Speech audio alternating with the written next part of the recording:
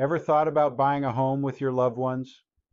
Let's take a look at why other people have made that decision to see if it makes sense for you to do the same. Here are some key reasons recent buyers chose a multi-generational home. The biggest themes are taking care of aging parents and saving money.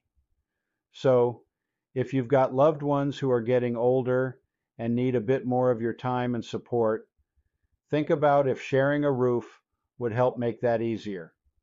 Or maybe you're looking for a bigger house, but can't afford it on your own. Pooling your resources and splitting the payments may make that possible. Interested? Let me help.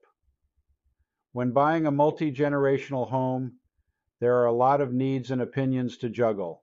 So let's team up so you have an expert who can help you find a place that's right for everybody.